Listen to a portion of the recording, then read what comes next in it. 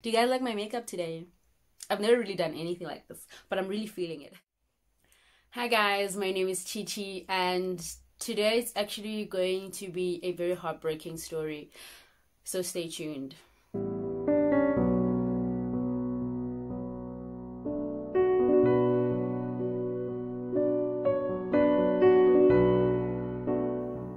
For all those who are new to my channel, welcome, and if you're not new to my channel, welcome back.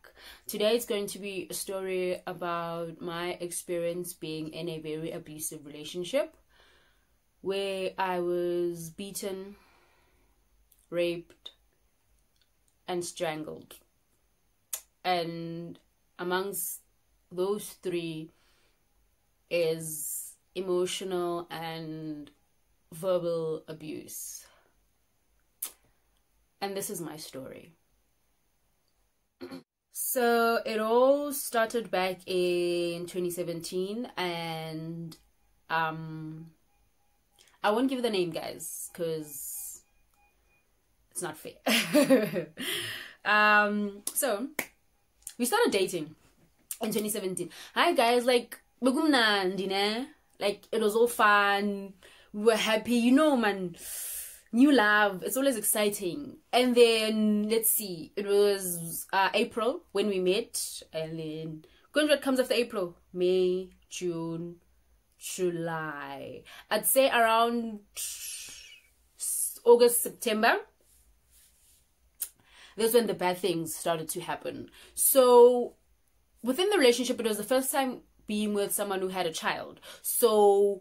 And because our relationship was so new, I didn't know, hey, but does this person still kicking it with his baby mama? Are they still seeing each other, or what's happening? Or how do you conduct yourself in a relationship, or behave as wrong, or how do you understand? So how it all started, I definitely remember this incident very well, or this occasion, or this event pretty well. So it was in the morning. He told me, hi baby, I'm going shopping to buy my son a few things. I'm like, oh, okay, sure, okay. What time will you be back? He's like, no, around 2. It's just an in and out, grab a few things type of situation. I'm like, okay, cool, bye. He leaves. So around 1 p.m. to between 9 p.m. and 2 p.m. he calls me and he's like, so what would you like to eat? Then I tell him, today I'm feeling like a young McDonald's. He's like, okay, cool. I'll be there in like 30-45 minutes. Okay, cool. Hi.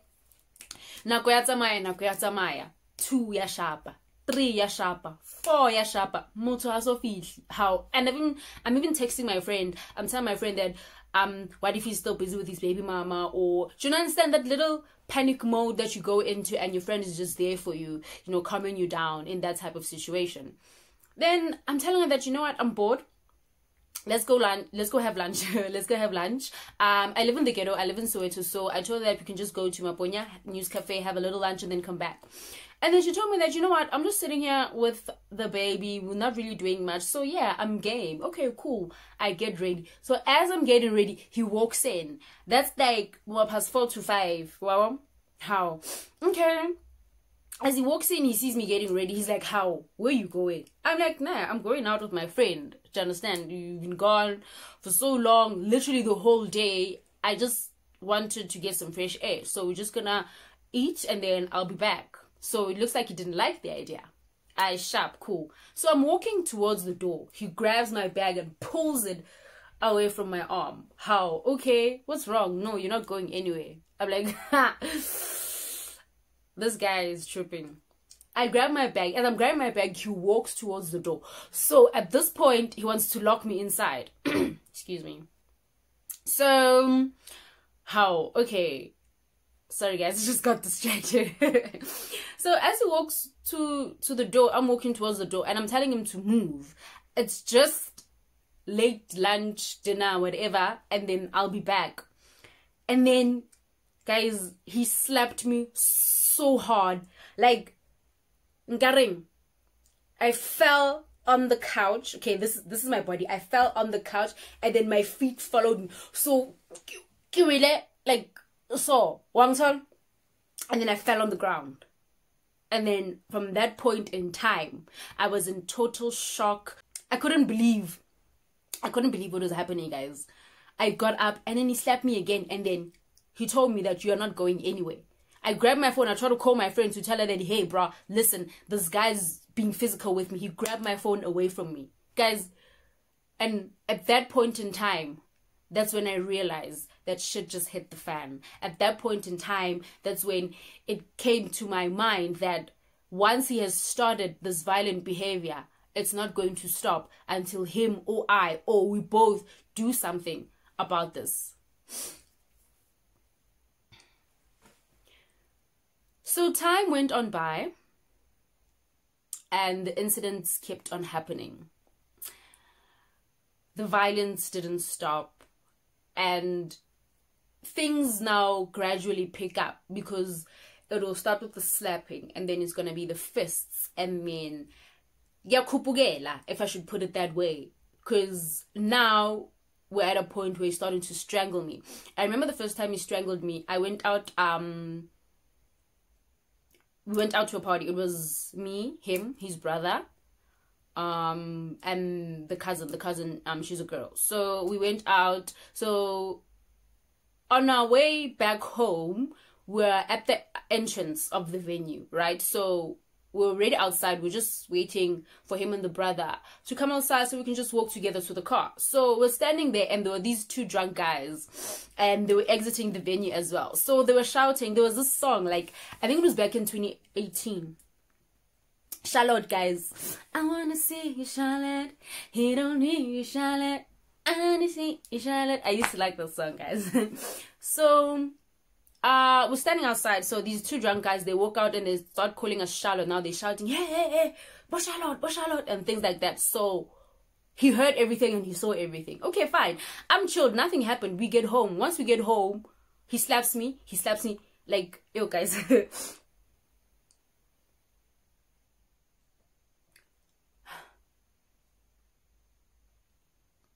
So he's slapping me, keeps on slapping me, and he's asking me, why these men calling you Charlotte? Why are you now Charlotte? So since Charlotte, when we come to when we hit, when we hang up hand, but fan Charlotte. And guys, I get you know the window. Okay, in the hood we have a window, and then on the window we have like butler. Ne? So literally my head was pressed against Butler ew, and he was strangling me. I felt so helpless. I felt so powerless.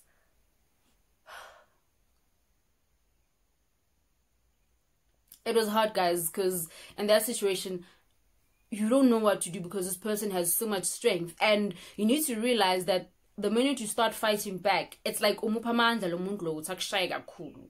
Understand, like ingathi wena uyaziphakamela, so mawuziphakamela ingathi umhlanyisa kakhulu, so uzokushaya kakhulu, and it's just a vicious cycle.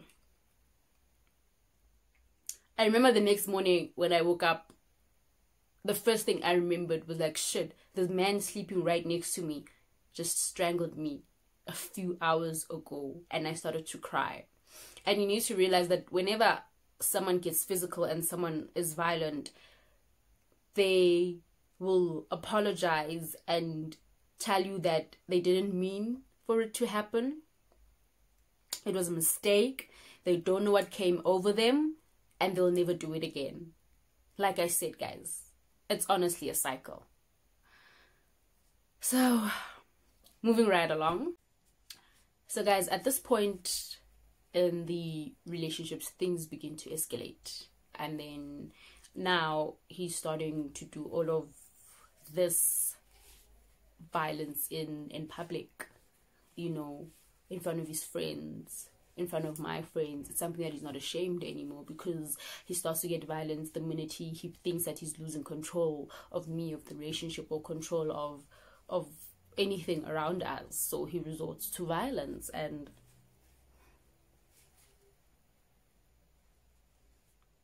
hope so, guys. I'm not gonna lie. It got to a point where one day he told me that if he would unintentionally like end my life, he would know what to do with the body.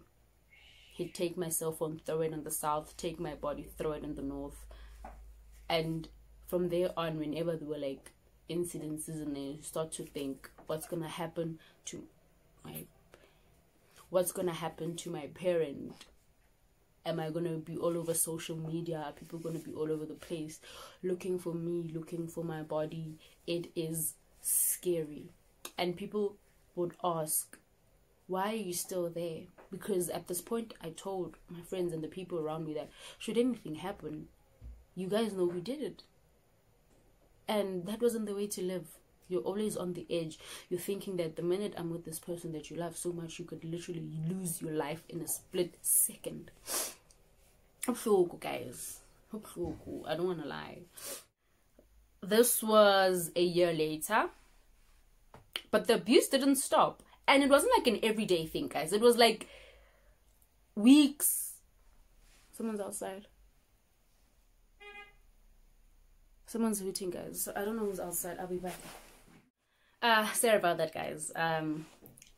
Okay, so let's continue. So moving on to the first time that I remember him sexually assaulting me. We can call it rape. I'm crying, guys. Excuse. And I don't want to ruin my makeup today,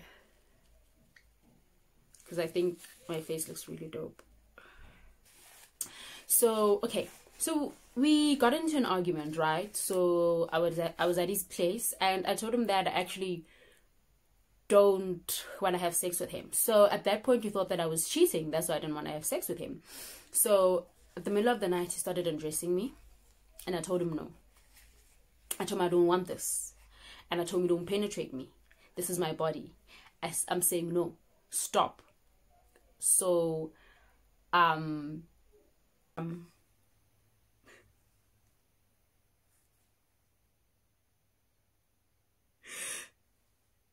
he looked me straight in the eyes.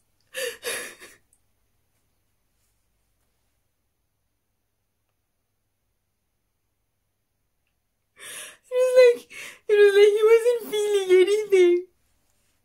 And I kept saying no. I kept saying no. But he kept on thrusting and thrusting and going and doing it and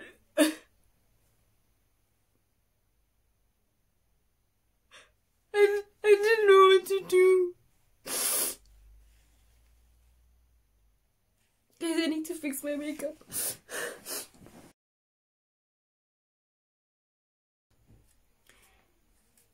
It was really hard because when I asked him the next day why he did what he did, he said he wanted to feel if someone had been there, if someone had been with me, which to me didn't really make sense. And then it went on to happening again. So it happened 2 or 3 times. And the worst thing to happen to you is for someone that you love, someone that you call your partner, to do such to you. It's heartbreaking. I don't even know how to explain the feeling, but you're not yourself anymore. Child, I've been through a lot. I've been through a lot, guys, no jokes. What I'd tell people if they ask me, why don't you leave? If you love someone and you see good in them, you know that they have good personality traits. It's like when someone does 9 things right, and they do one thing wrong. Do you understand? And are you simply going to just cut them off because of that one wrong deed? That was the predicament I was facing. Am I just going to end everything Am I gonna stop fighting for all I know, for the man I love, for the relationship that I'm in, because of this one flaw? And you're at the point where you are trying. Let's go to therapy, talk to someone in your family. I could be there with you, I could hold your hand, we could do this together. You try. It's your way of fighting for what you love, for fighting for what you believe is yours, for the love that you think you deserve. And it's a matter of not giving up on the next person. But at the end of the day, there is so much that you can do. There's so much that you can do, because at the end of the day, the next person needs to meet you halfway. You can't do everything yourself. And I felt so helpless, because I started thinking that he's the victim and I'm making him do all these things. And I wasn't. It wasn't my fault. Until you find the strength to leave. And that is what I did.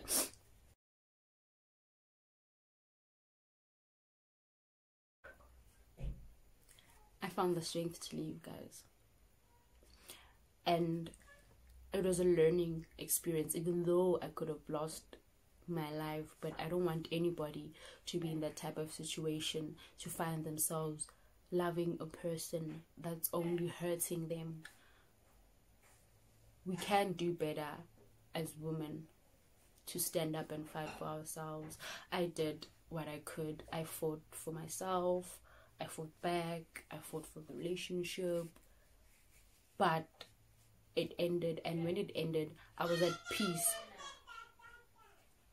Sorry about the background noise, guys. My niece is in the house. So as I was saying, I'd hate for anybody to find themselves in that situation. And I'm glad I'm alive today to tell you my story, because there are a lot of ladies, there are a lot of women, there are a lot of young women especially out there who didn't have the chance that I got today to tell my story. And if you, my dear sister or my dear brother, find yourself in this type of situation, there are many things that you're sitting there and you're thinking you could have done better. There's something that I could have done which you couldn't, you know, something that you could have done that I didn't do, you know. But I have no regrets. I was very happy in the relationship. There were highs and lows, definitely lows. And if you're sitting there and you're thinking, oh my gosh, she's so pretty, she's so stupid, she should have left the first day, the truth is I didn't. It's true. That's it. The truth is I didn't.